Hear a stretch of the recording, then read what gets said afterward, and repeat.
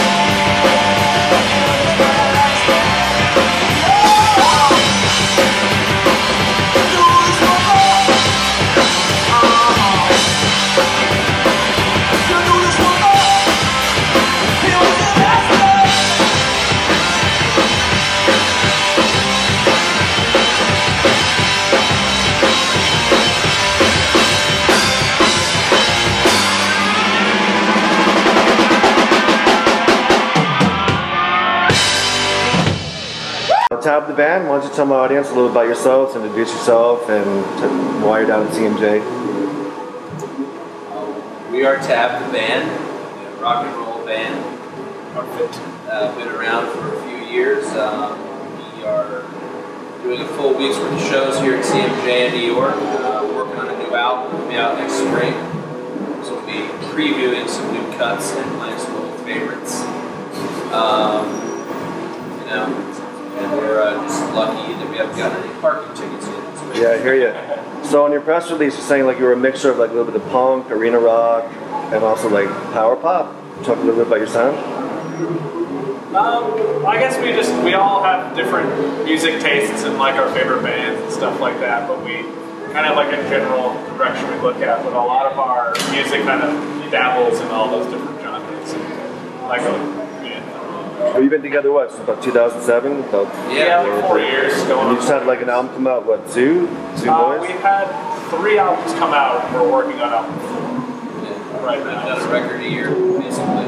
Yeah. Our last record was Zoo Boys. It came out in the beginning of 2010, and this next one will come out next spring. 2012. And so you were working with Mark Neal, the guy who did Black Keys. What's it like Yeah, it was cool. It was our first time working with a producer. We always just kind of produced ourselves.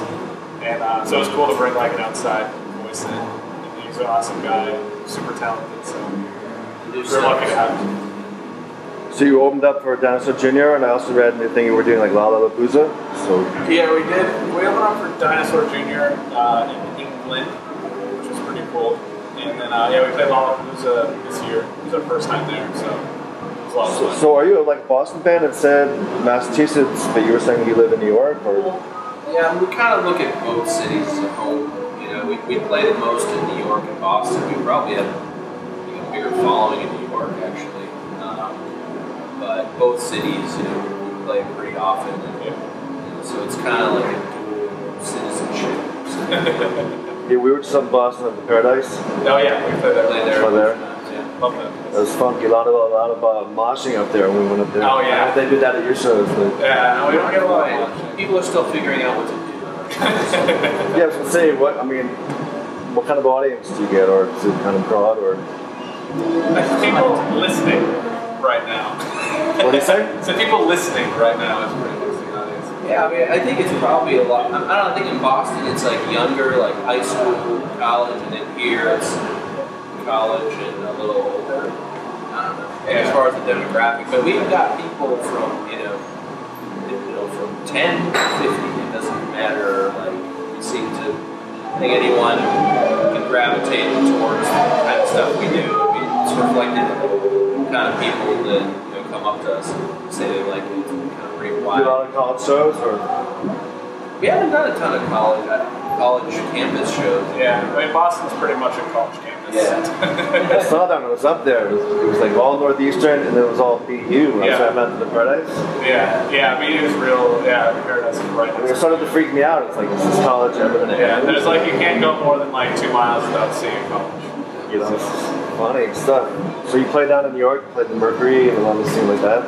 Yeah, Bowery Ballroom. We've opened some shows at Terminal 5.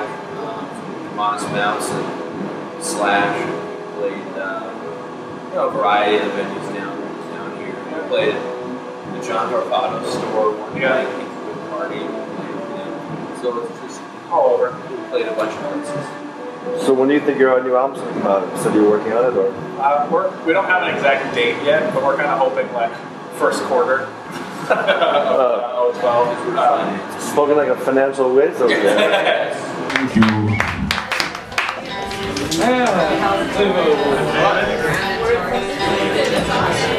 We're doing some new songs tonight.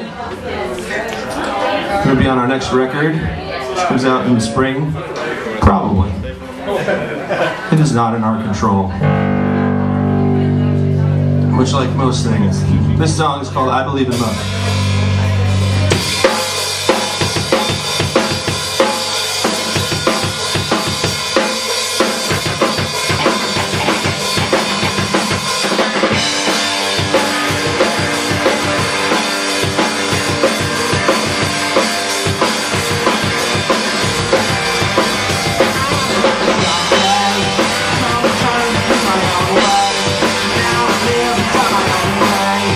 Conversation of the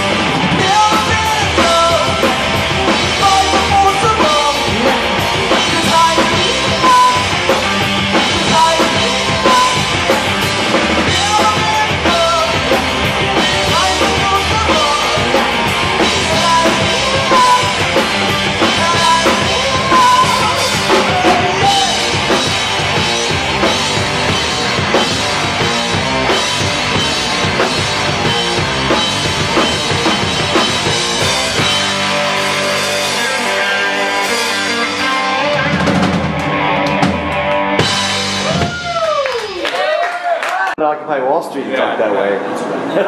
No, we're open the first couple months in 2012. But so where do you kind of see the band going? So that's the proverbial question.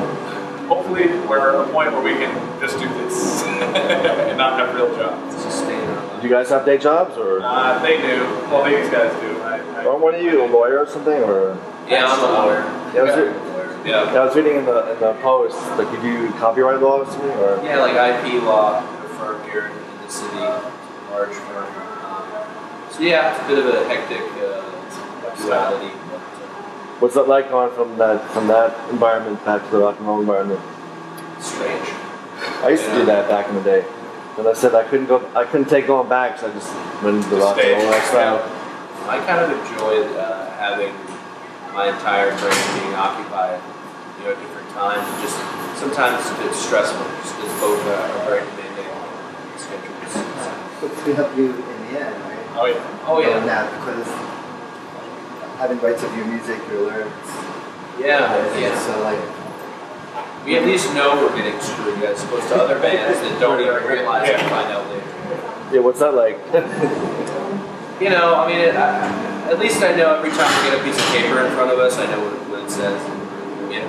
I think most bands don't have someone within the band they can 100% trust, cares. Because a lot of times the bands get screwed by the people that work for them. It's not even outsiders. It's people that are supposed to be on the inside of the team that are really taking advantage of them. So, well, you grew up watching the business, right? What was that? You grew up seeing the business, right, with your dad, or? Yeah, I mean, Tony and I both, I didn't want to bring that up. This is your thing. Yeah, no, but look, it's definitely an influence. I think we kind of went into this business with eyes wide open, knowing the risks and how to deal with it, and trying to protect ourselves as much as we could, learn from the mistakes and experiences, of family. So what's